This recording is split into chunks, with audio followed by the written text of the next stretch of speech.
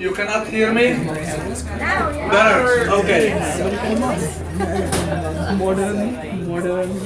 I want to first really thank you all for coming. And we really, the Muslim community of Tampa here, do appreciate you all for all the efforts.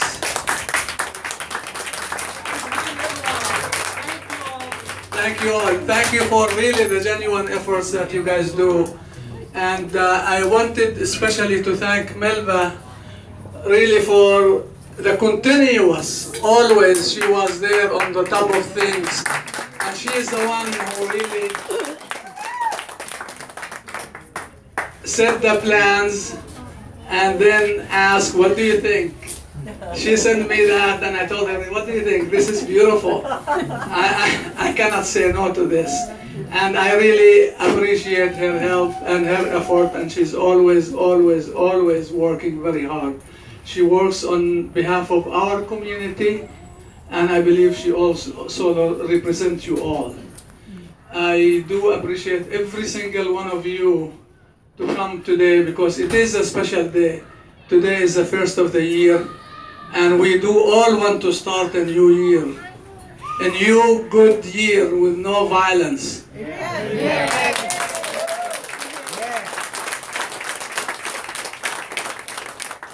We are all human beings. We have feelings and we have emotions. Each and every one of us feel almost the same thing when somebody hurts. So we don't want to feel that somebody is hurting and we are doing nothing about it. We need to always get together to help each other, to help, regardless who you are, whether you're Muslim, Christian, Jewish, Buddhist, it doesn't really matter who you are, you're a human being. And at the end, we are all together. We need to be united all together, one hand, one vote, to support each other. And believe me, there is some bad people, but there is bad people everywhere. And you cannot just look at one side and say all these people are bad just because of a human being, one bad person.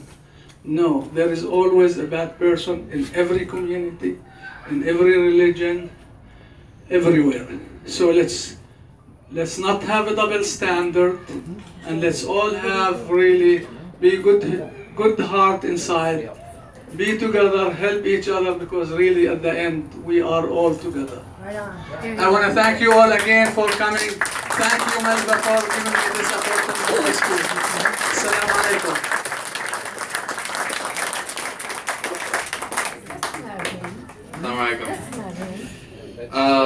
My name is Ryan. I'm a sophomore at the University of South Florida, and I'm just speaking.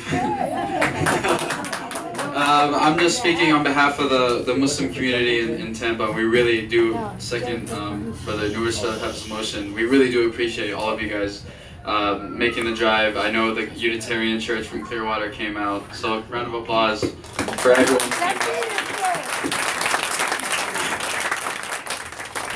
And this is what America is right here. If you look around, you know, all of us coming from different backgrounds, immigrants, people who've lived there here all their lives. This is what America is, and ignorance is a big problem in this society. And like, when people don't know what, that's why people are scared of the dark, because they don't know what's in the dark. So I implore everyone to meet your Muslim coworkers, your neighbors, and get to know them. And Muslims also to meet your Christians or Buddhists, or to everyone meet each other and clarify misconceptions. That's basically it. So I really appreciate all of you guys coming out here today, and I hope we can do more events like this and we can clarify misconceptions together.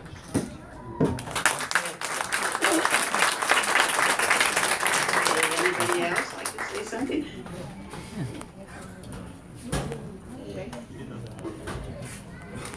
We did.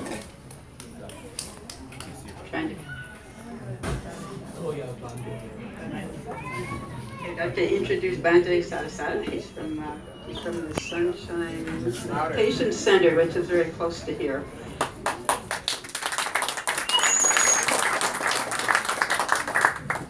Thank you very much. I don't remember her name, I'm sorry. Mel. So I'm so glad to be here today and see everybody here together.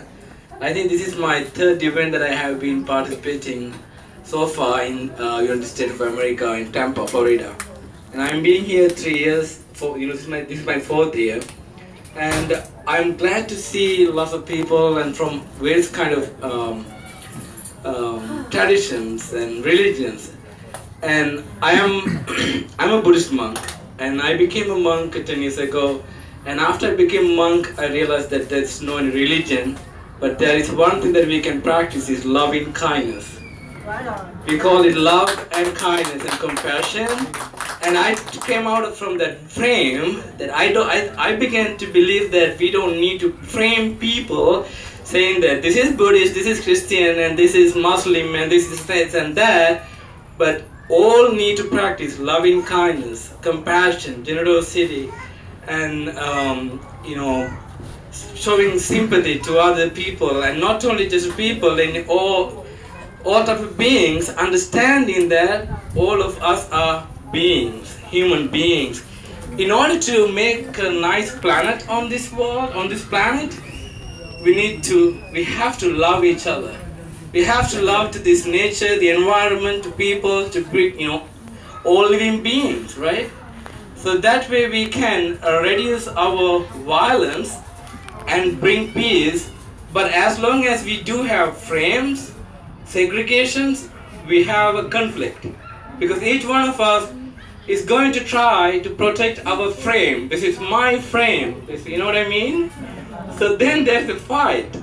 But if we can remove those labels and frame and bring everybody into one thing, which is we call loving kindness and compassion. And let's practice loving kindness and generosity and morality and help each other through those spiritual principles. So I am trying to help people as much as I can through the spiritual principles by teaching loving kindness and compassion, and I love to learn that from other people. But I'm open. So if somebody sees me with this robe and think, oh, he's a Buddhist monk, we cannot talk to him, it's wrong. The reason that I wear this robe is because I began to realize this is where I can practice loving kindness and compassion most. That's why I began to, I decided to be a monk. When I learned the teachings of the Buddha, and I came out of the Buddhist religion and embraced the practicing, not just have a frame called Buddhist. So the meaning of this robe means like whoever wears this robe should practice loving kindness and compassion and generosity and morality. So we don't kill beings, we don't steal anyone's belongings, we don't lie, and we don't blame each other, we don't betray each other. We stop doing all the stuff, and we don't handle money and use money and stuff, and we are not after money, we are after kindness and compassion and peace. So today, it's a really, really good opportunity for me that I was able to see this all of you guys here and talking about human rights. So our right is to love each other and share our love and compassion each other. So may all of you be happy and calm and peaceful. May all of you be free from anger, greed, jealousy, hatred, and mental suffering and physical suffering. And may all of you live long and be happy. Amen. Thank you very much.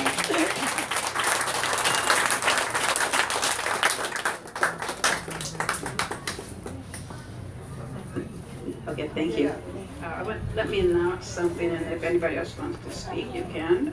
Wednesday, January 13th, there's a rally and march, End Violence Against Muslims and Refugees, and it meet at the corner of Fowler and 56th Street at 6 p.m.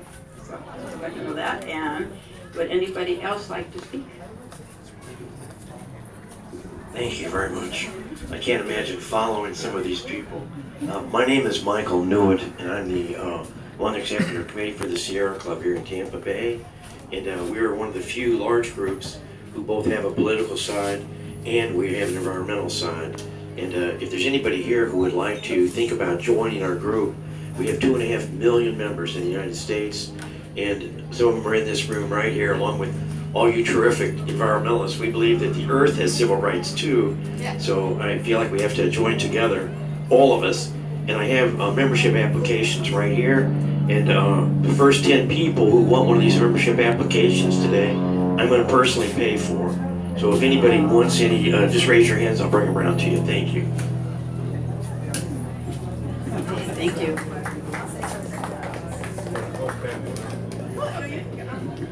Okay, hi, I'm Jennifer Sullivan, and I'm with the Green Party in Florida, the United States. And I just want to say, I know they're going, oh, political parties, ooh, I hate politics. And I don't blame you, because what we've seen, what we've had, but we're different, and just to let us know, we stand in solidarity for justice, social justice for everyone, and peace on this planet, and for, it's one of our pillars, peace, social justice, and also keeping the planet alive. I mean, so it's all good things. So that's just, I just want to say that we stand for solidarity. It is something different. We can change the paradigms, we just got to do it. We got to stop saying, this is what we're fed by the corporate media, this is what we're told is going to happen, and just realize, oh no, you can take it and make it happen. So, you know, take the power and take the power in peace.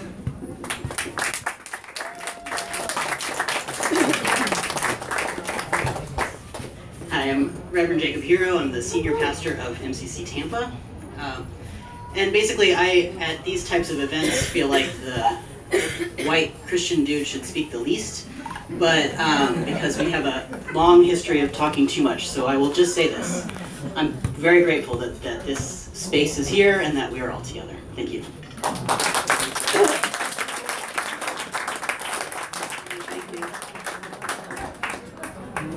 Hello, my name is Marta Pearson. I am a member of the Unitarian Universalist Church here in Tampa. I have something that I'm now promoting, and I feel that this is one of the best places that I could speak about it, and maybe at this time next year we will have a outpouring. I am encouraging people to create what I call a joy jar. Take a jar or a box and label it joys. And whenever you experience a joy this year, write it down and put it in the jar. Now I expanded that to happiness. The difference between happiness and joy is when I get a good meal, that's happy. When I get a lobster with my best friend in Maine, that's joy. Okay, so there's a difference. Happiness happens frequently, joy less frequently, and it's more intense. I also added, because a very, very good friend of mine is about to go on a life-changing journey, moving 2,000 miles away, new experiences. So I basically have labeled my jar joy, happiness, and new experiences. And every time one of those occur, it goes in the jar. On a down day, when it's cloudy, either outside or in your heart, pull one out, reread it, re-experience the joy or the happiness or the new experience that you had. Put it back in the jar, and December 31st of next year, read all of your joys and your happinesses and your new experiences. Let's not keep our peace and our calm and our commitments inside. Let's put them in action, and I think this is one way to do it. So I hope to hear that a lot of people are beginning to experience joy in the active, not just in the passive. And if you would like, I do have a website. It's Marta, M-A-R-T-A, UU speaker.com. MartaUUAspeaker.com. Thank you, and I wish you joy, happiness, and new experiences in 2016.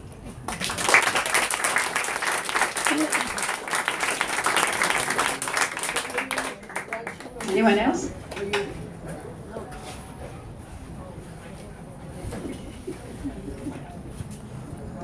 My My name is Quaker. My name is Karen Putney, and I'm a Quaker. The Quaker meeting is over on Sly near the zoo. And those who aren't familiar with Quakerism, we're a religion, a Christian religion, which we have no clergy. Our worship is held in silence. And sort of a fundamental belief of Quakerism is there's that of God in every human being. And for this reason, we are pacifist. We're very committed to simplicity, peace, integrity, community, equality. Those are sort of some guiding lights for us. And I would like to share, because I see people here. I want to really thank everyone here, but I want to especially thank those who put this together. I think there are an awful lot of people in our community who are seeking a way to connect with our Muslim community, because we're afraid you're afraid. We're afraid of what's happening in our country, that you're being threatened, and we really seek to stand in solidarity, but we don't know you well enough to do that, and that's probably our fault. And it's too bad that we're being reactive instead of having been proactive in building those relationships. But that's the truth of our life in this country in many ways. And I just hope that whatever comes out of this, we have more opportunities to meet in this kind of informal way, and maybe more formal ways where maybe we're pushed together a little bit more and really seeking out those relationships, because we do feel it's very important for us who are pacifists, who are seeking that other world we know is possible, that we're not seeing around us right now, that we work together. We certainly can't do it alone. And the other thing I would share is I serve on a Quaker organization called the Friends Committee on National Legislation. We're the largest registered peace lobby on Capitol Hill. We have 42 employees on Capitol Hill, and we regularly lobby on peace and social justice issues. We have staff who've just come back, young women. We have a lot of young staff. Most of our staff's under the age of 35, who've just come back from Gaza and are giving us briefings on their friends who they visited in Palestine. We have staff who are working very hard on climate change. And we constantly work on disarmament. That's one of our big issues. We firmly believe in disarmament and have been working on it since we went to Capitol Hill in 1943. So it's fcnl.org, and anyone who's interested in knowing more about it, I'd be happy to talk to you, or about me or my husband or friends in general. The Quakers are also known as the Religious Society of Friends, so we refer to ourselves as friends. Thank you.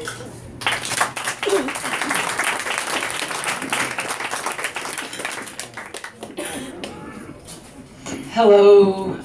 A few of us have recently started a refugee solidarity project called Love Has No Borders. We've been helping people with translation, with rides. We had a picnic last month, tutoring, just anything that recently arrived refugees from Syria or Afghanistan or Iraq or any other place. We are in touch with families, and we're also in touch with the community and trying to get needs met. And if anybody is interested in being involved, it's Love Has No Borders. You can find us on Facebook, or come see me after this is over. Thanks.